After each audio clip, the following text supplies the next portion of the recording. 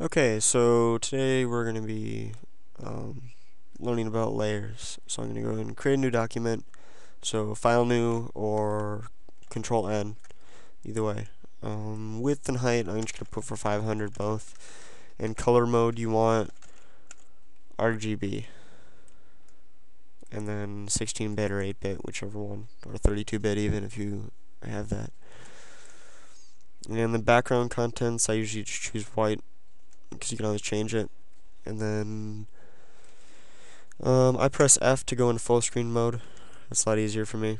And okay, so initially you're always going to have a background, and until you create other layers, you can't delete that. You can't do anything with it. So create a new layer. You have the button second to the right that you click on, and then that'll create a new layer for you. If you're wanting like more options for the layer, you press Control Shift N, and that'll bring up like a new layer window, and then you can choose like right off the bat the name of the layer. So I don't know, it's automatically named layer 1, so we'll just keep it as that. You can choose a color. What that does is it actually colors the layer. I'll show you in a second. So, and then the rest of it's good. So just click OK, and what happens, that red, as you can see, it kind of just tags it as a red. When you have like hundreds of layers, and it happens, I've had like 400 layers some in one of my things that I've done, and it gets a little bit hard to find your way around, so you can color code them and it makes it a little bit easier. Alright, so first off we're gonna paint on it. So I chose a brush. I pressed B, that's a shortcut to choose it. So just choose an orange for now, why not? And just, do whatever with it. Obviously you're probably gonna have a little more method to your madness if you're actually not wanting to do something crappy in Photoshop.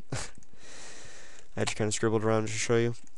So we have the first layer, and what you can do, you can click on the background and click on the first layer, and what that does is select each different layer, and basically that brings focus to that layer. So what happens is, if I clicked on the background, it would only draw. Let me choose a different color. It would only draw on the background and nowhere else. So that's the background's underneath layer 1. So naturally, you're coloring underneath the first layer.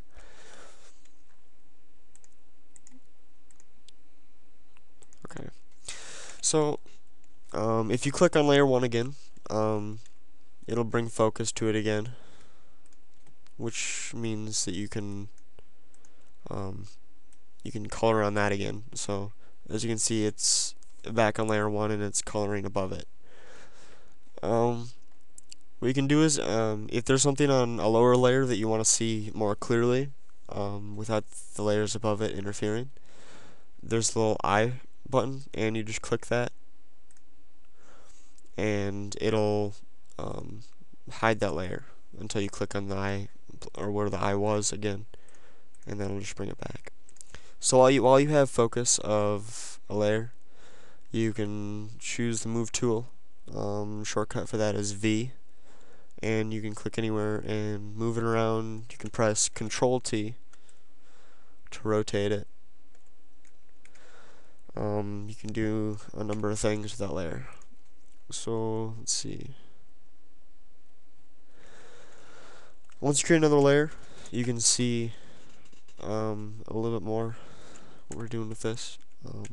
The background layer you can't move around. It's locked in there. You can't move it side to side. You can't, you just can't really do anything with it. You can't choose blending modes. You can't choose opacity, fill, anything. So we have the first layer, which is kind of just whatever on it. Hold on a second. I'm going to delete what was on the background layer. Okay, so we have the first layer, which is this right here. And we have layer 2, which has nothing on it right now. So let's just choose the brush tool again, the pencil tool, or whatever you want to do, and then just create some artwork on there. So as you can see, once again, you're moving around just that layer. And then once you click on layer 1 again, you can move that one around. What you can also do, if you change your mind and you want the black lines underneath the, it's not really gold, but the goldish color and the green, you click on that layer and you hold down and you move it there so it switches it.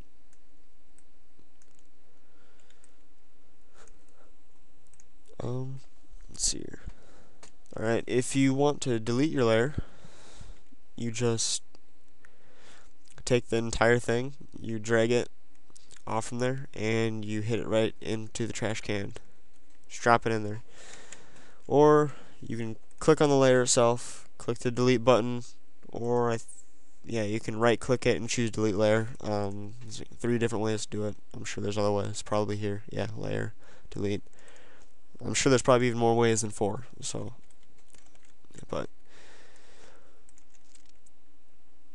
so you have your 2 different layers, and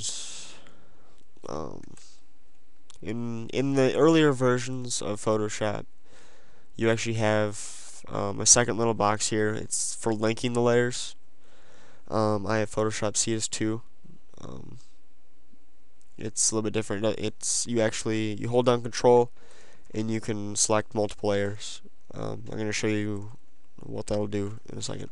So just create a new layer real quick. Draw another random bit of whatever on there.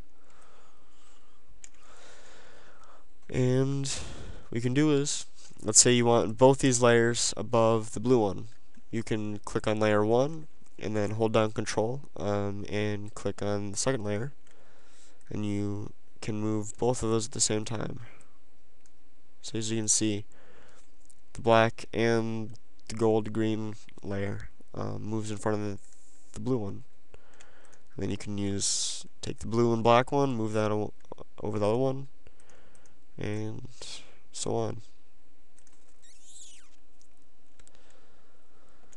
For the most part, that's all you have for layers. I can always, if you have any questions, just ask, and I can cover it in the next tutorial or answer in a reply or whatever.